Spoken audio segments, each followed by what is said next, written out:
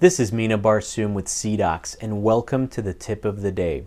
Today I want to talk about a specific technique I like to use, especially when I'm working on anterior teeth if I'm designing them in biogeneric individual. One of the techniques I like to use, if the tooth has some characteristics that may be beneficial to copy, but maybe not enough to do a full biocopy, I'll designate the case as a biogeneric individual, and then I'll add a catalog of the existing or pre-op biocopy. So let's take a look at this case. This is tooth number 6. We're going to be doing a provisional crown for this patient. So in my administration phase, as you can see, I've designated the case as a biogeneric individual. Now in the acquisition phase, what I'll do is on the right-hand side, I'll click on the Add Catalog button and I'll choose Biocopy Upper. What that allows me to do is create a new catalog to capture the pre-op condition, but not use it fully for my design. So I'll go in and scan the pre-op, scan the opposing and the arch that we're working on.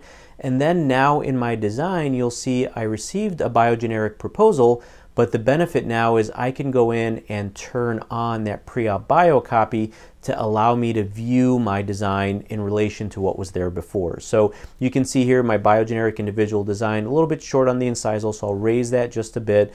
Again, I'm just using that pre-op condition to guide my proposal, not necessarily to copy it one for one. So I'll go in and make some small tweaks and adjustments to the proposal.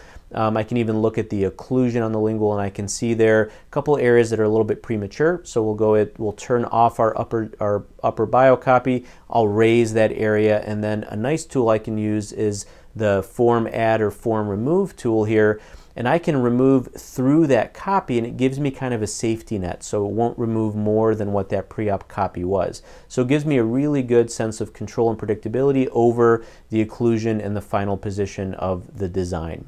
So it's a nice little tool you can use at your disposal if you design a lot of cases and maybe you don't want to do the whole thing out of biocopy. You can design it in biogeneric individual, use the copy to your advantage. So hopefully this was a helpful video. We look forward to seeing you again soon in future videos. Take care.